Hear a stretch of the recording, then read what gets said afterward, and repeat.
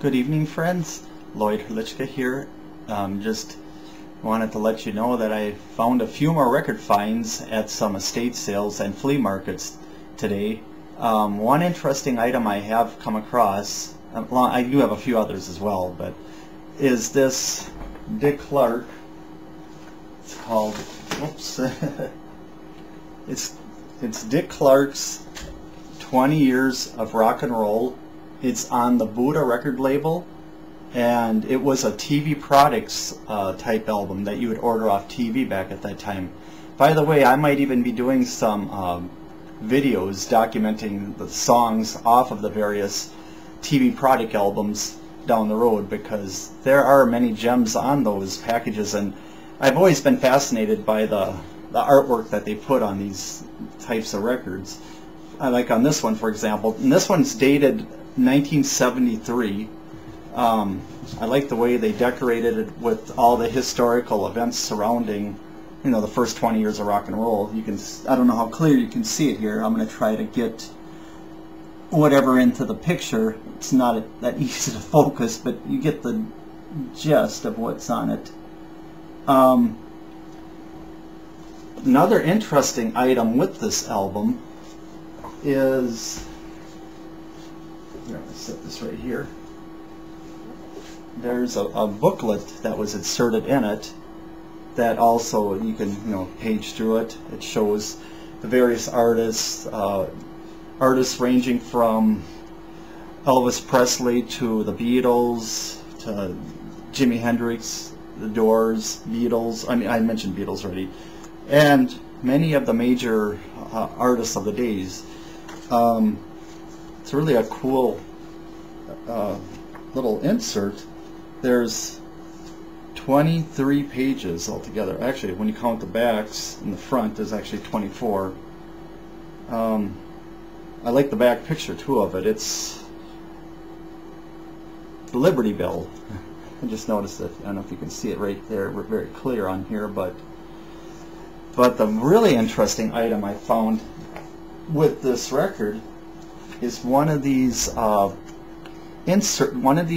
small flexible record inserts. It's a clear record finish. It's like a clear vinyl put over cardboard.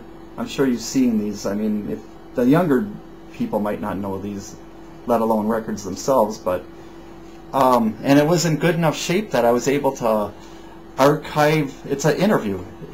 I'll show you the title. I'm sorry I didn't get that in there. It's Inside Stories with Dick Clark, and it is dated, I'm guessing, 1973, based on what I'm finding on the album itself for the dates. So that's how I'm going to date the upcoming video, which is going to be part of this video here, by the way.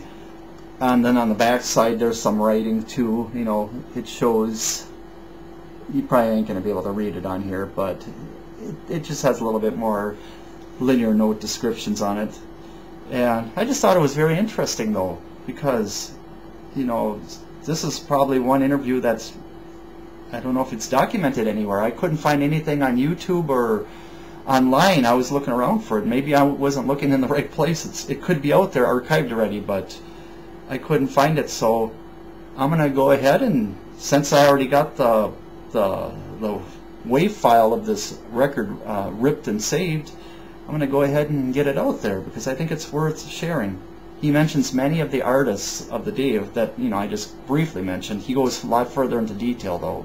So, and it's about a 6 minute. It's close to 6 minutes in length for his interview. But I thought it was very fascinating, and he is still considered America's oldest teenager. I know my parents said that he had that tag on him for a long time, so it's pretty cool. So otherwise, without further ado, I am going to hand it over to Dick Clark. So see you on the other side. Hi, this is Dick Clark. I got to thinking there isn't any way I'm going to be able to ramble about the past 20 years of my life in and around rock and roll and get it done in any reasonable length of time. Too much has happened. I have so many great memories I'd like to share with you, but one of the things people ask me most frequently is, who made their first appearance on television on one of the shows you produced? And I'd like to share some of those memories with you.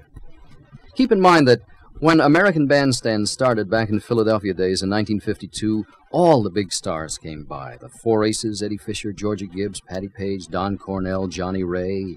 Rock and roll? Well, Alan Freed hadn't broken that on the world yet.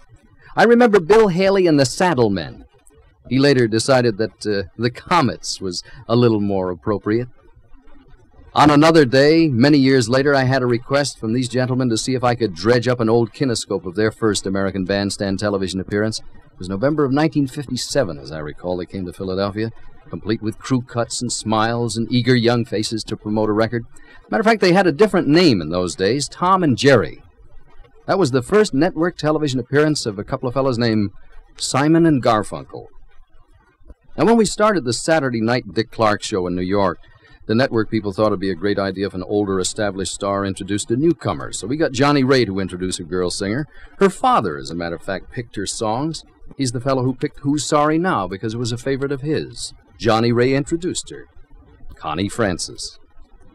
I once got a favor call from a famous talent manager. She said to me, could we please use this very bright, talented, shy young man? He wasn't a rock and roller, but she was sure he'd be a big star, and we booked him. And he came back many times. And he was shy and very talented. And he's still a giant. He made his first appearance on the Bandstand. Johnny Mathis. Somebody else said to me, got a kid we found on a doorstep in Philadelphia. Wait till you see him. He looks like a cross between Elvis Presley and Ricky Nelson. We put him on television, and we developed a very special close-up shot to accentuate his sensuous good looks. We called it the Fabian shot. You know something? They're still taking Fabian shots of Donny Osmond and Mick Jagger and Paul McCartney and Alice Cooper. Now, this fella didn't really want to do our show, but his manager was and still is a very close personal friend of mine, and I asked him for a favor. And they came. And they made their first national television appearance on the Rock and Roll Dance Show. Jim Morrison and the Doors. Now, this young man was a Philadelphia trumpeter. His manager thought he'd sound a little more commercial if he held his nose as he recorded his first record. And he held his nose. And he knocked every teenage girl of the 50s for a loop with a thing called Dee Dee Dinah. Frankie Avalon. Now, this cocky young fellow used to come to Philadelphia regularly. He hadn't had a hit yet. He did all the record hops, but he tried hard, and he hung in there, and he finally got a hit. And another hit, and another, and another, and another. And then he came to me. We'd become pretty close personal friends by then. He said, going to switch styles, Dick. What do you think of this record? And I listened to it, and I said, ooh, boy, that isn't what your fans expect. That isn't you. That record is never going to make it. Don't do it. Wonder how many times he's sung that song since that conversation. The song was called Mac the Knife. His name was Bobby Darin, of course. Now, these four wonderful guys dragged all the way down from San Francisco to do Bandstand. They were extra busy, and so were we in those days, so we taped their guest appearance for future use, and somehow or other these things happened 2 days before the thing was to air. Coast to coast, the tape got erased. We'd already announced their appearance. Boy, we were in a jam. So we got them together again, and we taped another segment just in time for them to make their national television debut. John Fogerty and Creedence Clearwater. Now, when these folks arrived in the studio, they scared everybody. You probably don't remember the first time they appeared on the Bandstand. The Jefferson Airplane. I remember having an argument with a talent coordinator of a show we did called Where the Action Is. She didn't like to book this act. She didn't want to book them. She said, they don't look like our kind of people. They're just not right. You shouldn't do it. And I said, how about booking them anyway? And she did. Thank goodness. The Mamas and Papas. This man came to Los Angeles with big, shiny, mirrored glasses on. He'd never appeared on television before, and I must tell you the truth, I think he was nervous. He had a mystique about him. I remember that day he came by. That was Isaac Hayes. I saw these kids first at a reception given by a friend of mine who used to sing with a singing group. The friend told me they were great. And when they appeared on the American Bandstand for the first time, the audience went crazy.